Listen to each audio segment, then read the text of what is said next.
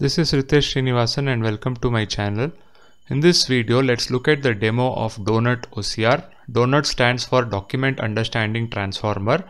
This is a paper which I have covered previously. It is about a new method of document understanding. It utilizes an OCR-free end-to-end transformer model.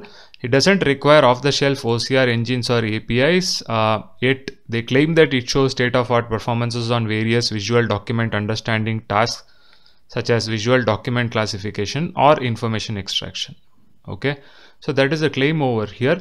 Let us look at a demo of this. Okay, before going to the demo, let's look at short this thing of how this document OCR works. Okay, or donut, what is it? So this is a transformer encoder model where an image is actually tokenized and then sent as an input, and then there is a transformer decoder as well, where you have a prompt and a particular task which is given. So if it is parsing, it parses the document. If it is visual questioning answering, then it is for visual question answering. If it is for classification, it classifies the document into a certain class. Okay. Now this particular demo which I am going to show is actually being trained on the CORD dataset. Okay, so this is the demo on the CORD dataset. And if you go to the CORD dataset paper, the documents looks like this. Right, and if you go to slightly details of the CORD dataset, if you were to go to the details of the CORD dataset, there are some. This is how when it is parsed it looks like. So if it is .menu.nm, then it is name of menu. This is identification number of menu. This is the unit price. This is the quantity and so on. Okay, so now let's go to the demo. So basically in this demo I had to make a small change of installing Gradio, otherwise it was not working. So this is it is a Gradio app. So let's go to the app and let's clear everything. Okay, let's upload an image and let's see what happens. Let's upload this invoice image. Okay, let's submit it. So this invoice image looks like this. Okay, so if you look over here, ideally the menu items are this, and this is the total which needs to be parsed, right? But if you look at the output, it picks up every line over here and it says as an menu item, and it also says the count, and then it says a price. Okay, and if you see over here, it is picking up the wrong things over here as you know, the items. But if you were to go to this particular subtotal part again, this is the subtotal part over here where you have this 200, 300, 500, 538.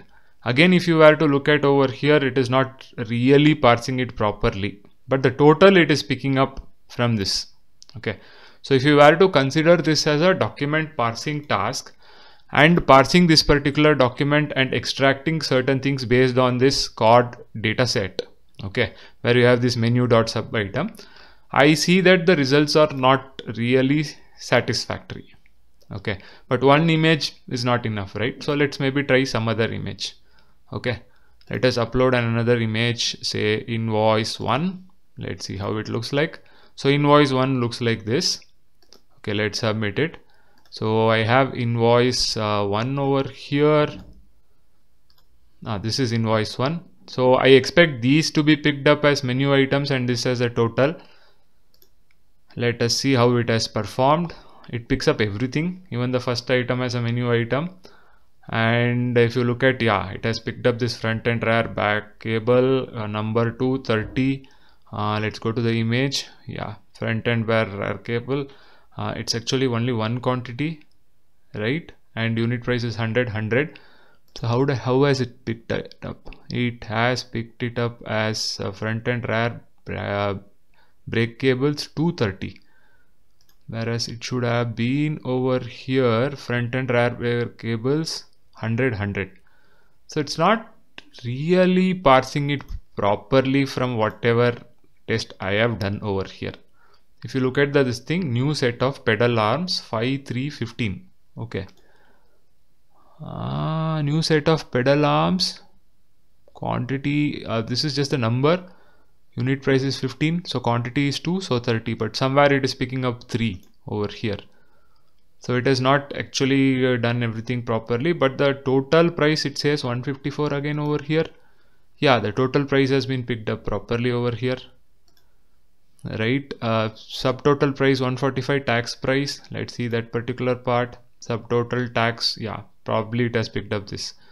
So it is doing some kind of parsing, but not, you cannot directly use this. That is what is my conclusion. Maybe let's look at one more image. Let's say pick up invoice 3 and see. This is a similar looking image, but let's see how it comes over here.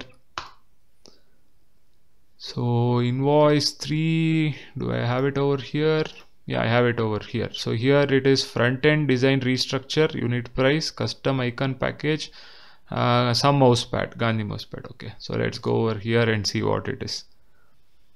Yeah, I don't see it. No, it has not picked up that part at all. Maybe because of this handwriting thing presence over here, but it is picking up the total price. So yeah, it's not really performing that invoice extraction and parsing in a proper manner is what I am seeing. Maybe do I have a different invoice? Let's look at this invoice, right? Invoice 2 and see how it picks up over here. Invoice 2. Let's see how it picks up. Okay, so it picks up some of these numbers as price, but let's see if it can pick up these things: design, development, mailing system, and some prices around that. Development 8,500. You are no, actually, yeah, it is this 85 hours over here. It is picking that as euros, and yeah, total is this, rate is this. So let's see. I don't think it has been parsing anything properly over here. Now again it is showing poor performance. So my conclusion is this, that this is a problem with say deep learning systems, where you have some benchmarks on which you put out some good results, but then the model doesn't work on real world data, means it doesn't generalize well on real world data as seen in this example. If it were to generalize, probably it should have been able to pick up something from over here and show it in a proper manner, even though if you look at the images over here, they are slightly different, right? But maybe if these kind of images are given, this model will work. But what about if the images change, right? So then there should be a way to actually, for you to retrain using, you have to generate some synthetic data sets and retrain this particular donut model. Maybe it might work. Okay, so this was a short demo video on the donut document understanding transformer OCR. I will be putting the link of this demo and all these resources for the core dataset as well as the papers in the description of the video. If you like the video, please like, share, subscribe to the channel. See you in another video. Happy learning.